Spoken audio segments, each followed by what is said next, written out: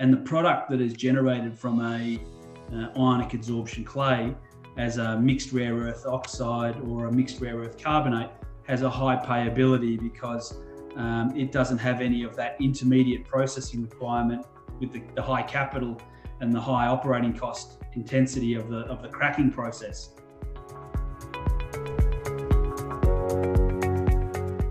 Well, hello and welcome to Assay TV. Today I'm delighted to be joined by Tim Harrison, who is the Managing Director of Ionic Rare Earths. Tim, great to see you, joining us from Melbourne today. Yeah, g'day Leo, thanks for having me.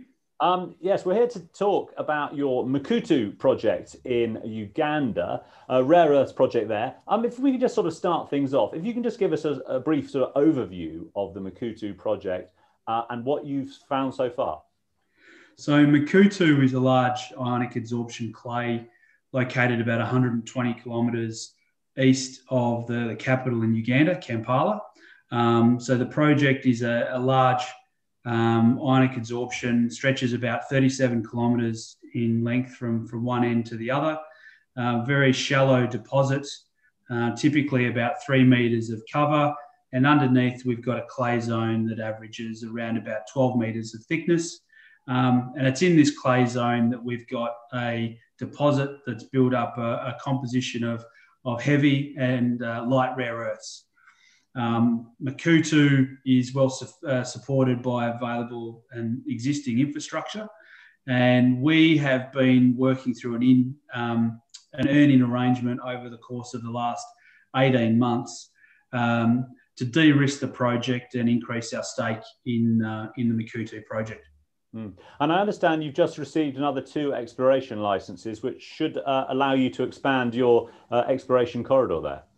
That's right. So the 2 new exploration licenses that have been awarded early this year, on the back of that, we've gone back and recalculated the exploration target for Makuutu, and that's seen a 50% increase in the potential size of the project.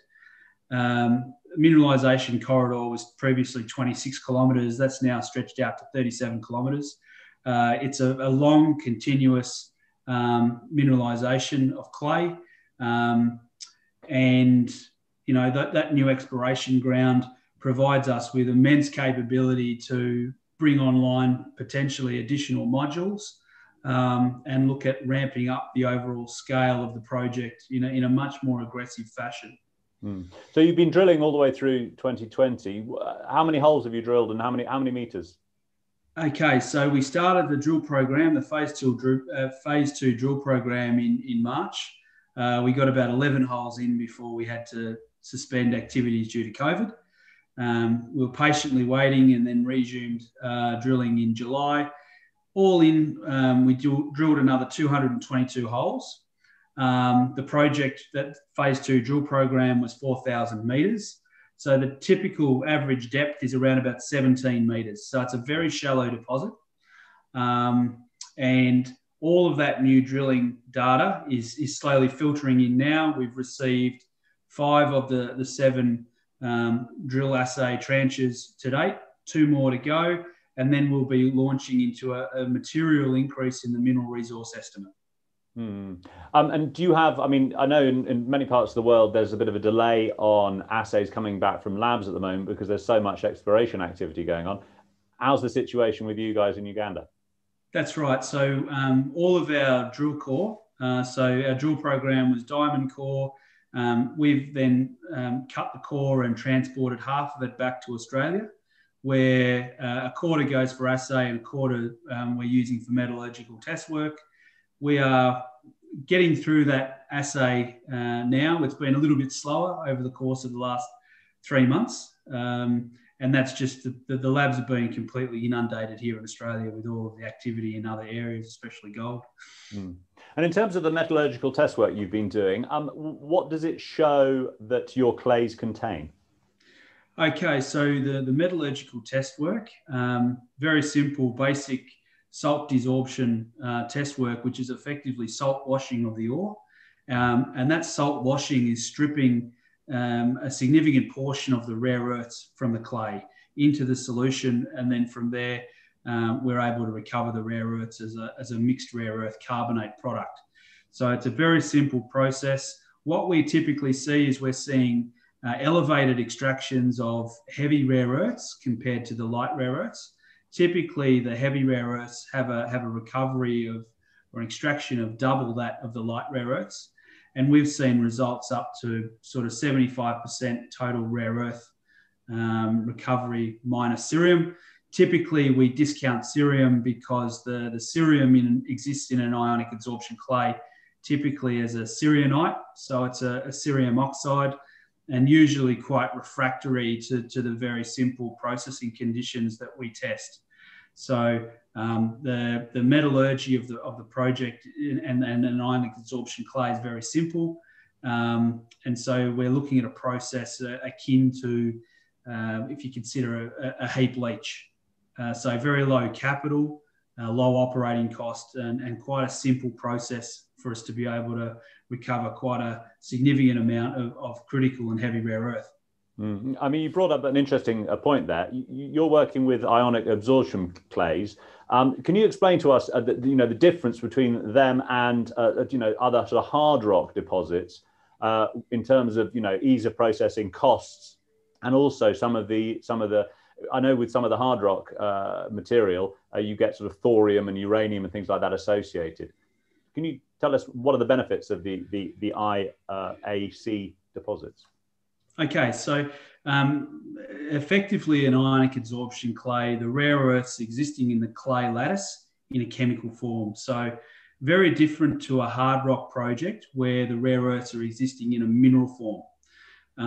So with an ionic adsorption clay, we're simply washing, or we're exchanging the rare earths that exist in a chemical form with a salt, and that goes into solution, and then we recover the solution and precipitate the rare earths.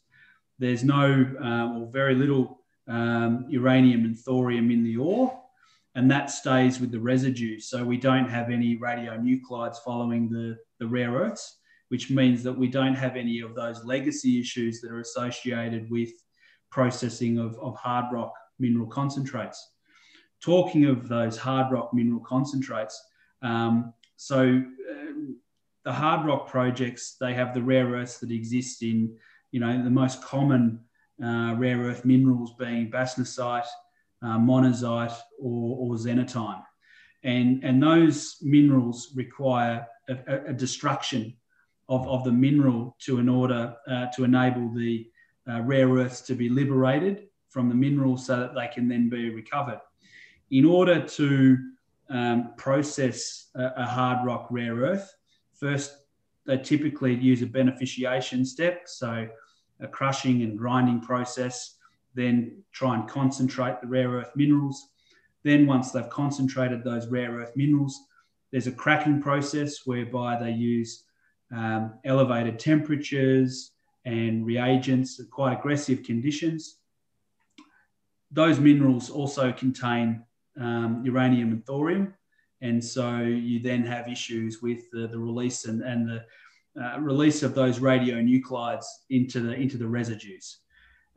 So the typical requirements on processing a hard rock mineral concentrate are substantially more capital intensive than they are for an ionic adsorption clay.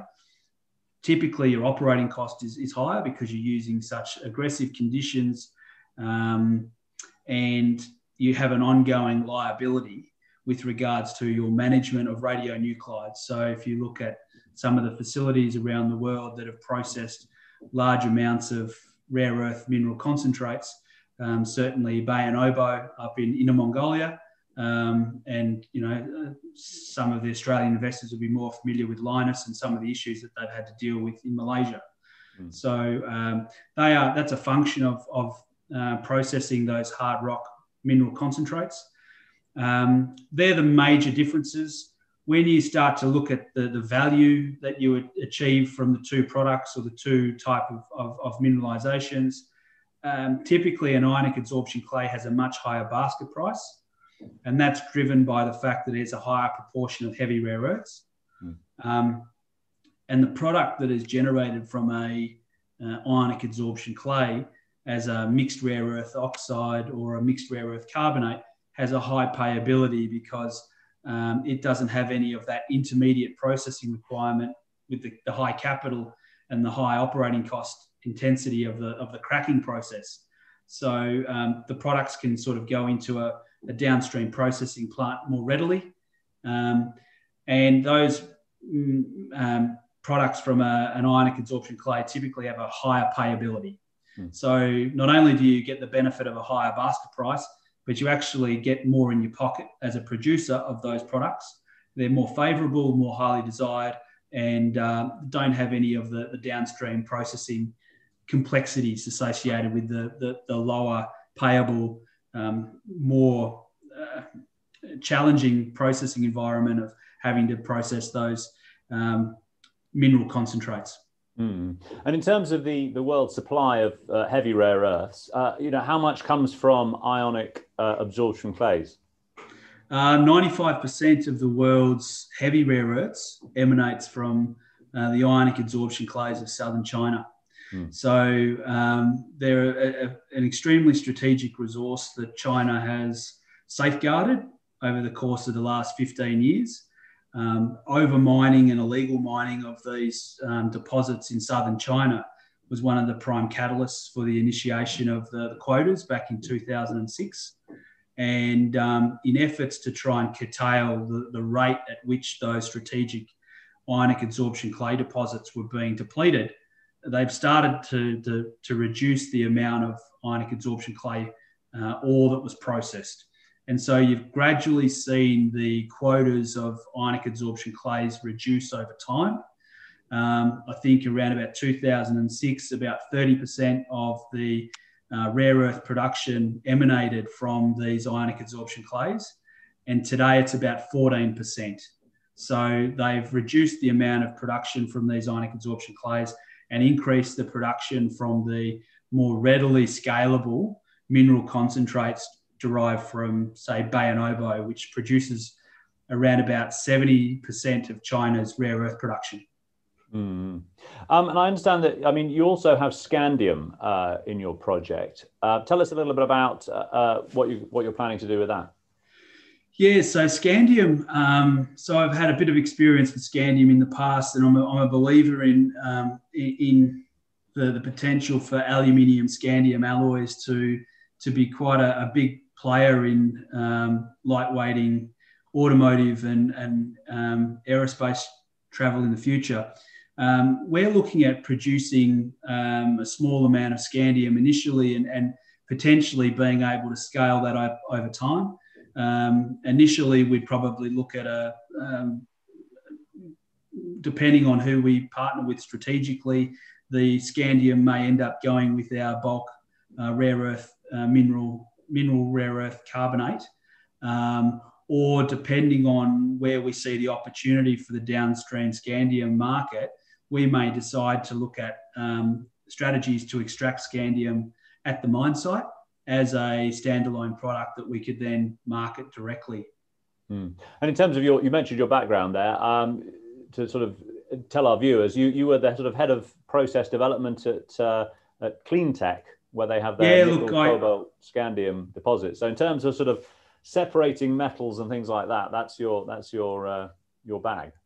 That's right. So I've had a bit of fun to be had trying to separate scandium from all sorts of things at Cleantech, and probably developed quite a good appreciation of what the scandium market could be. And I've seen quite favourably. There's been some recent activity in this space where Rio Tinto is actually going to be producing scandium, which is great for the industry. And I think a project like Makuutu has the ability to also produce quite a significant amount of low-cost scandium to really be a catalyst for supporting a more wide-scale adoption of aluminium scandium alloys. Absolutely. And Uganda as a place to mine, how is it as a jurisdiction? Yeah, so we've had a lot of very encouraging discussion with the Ugandan governments and different authorities within Uganda. Uganda has had a lot of mining in the past, probably for the last 30 to 40 years. that international investment hasn't been there. And over the course of the last 10 years, the Ugandan government has been doing a lot of activity to try and stimulate international investment. Presently, there's 3 international companies, Australian listed companies, that are in Uganda exploring. Ourselves, Jaguar, and SIPA.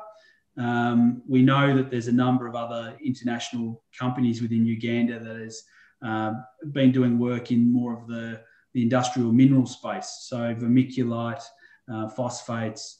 And so that mining industry and mining investment in Uganda is quite formative, but has a tremendous amount of support from the Ugandan government to build and I think to try and develop their inherent resources within Uganda. I think we see it as being a huge opportunity to be one of the first countries in there and to be a partner with the Ugandan government to try and build that capability, develop their people, and ultimately try and build some long-term industry within Uganda.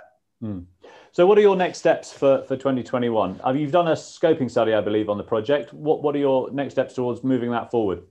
Yeah, so we completed a scoping study, which was a requirement for us to renew the main Makuutu central license.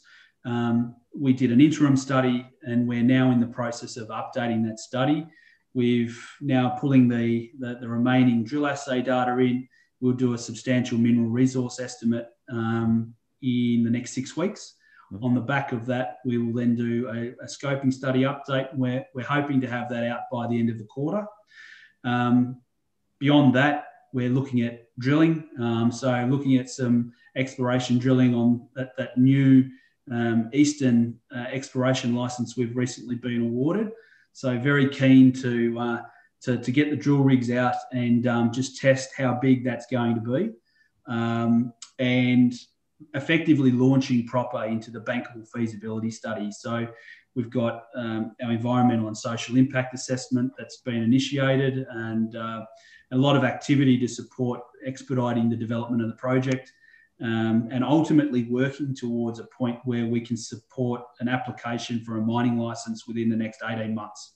So we're very keen on fast tracking the project. We see a huge opportunity to supplement declining rare earth supply or heavy rare earth supply out of China. And a project like Makuutu offers, a number of strategic partners the ability to be self-reliant and self-dependent on their heavy rare earth requirement going forward to support initiatives in, green power, defence applications and communications. So it's a tremendous opportunity, and it's great to be involved with a project like Makuutu it's going to bring a low capital, low operating cost project in the right commodities at the right time, and a unique project that complements an industry that really hasn't put its finger on how it's going to find the critical and rare earths that the world's going to need going forward. Well, nicely summed up there. I mean, so you've got lots of news flow on the way at a time when there is a lot of demand for rare earths and some tightness on the supply side. Well, thank you very much for joining us today and explaining to us all about your project. I look forward to seeing the news as it comes out over the next few weeks and months. Thanks, Leo, and look forward to keeping you updated. Thank you, Tim.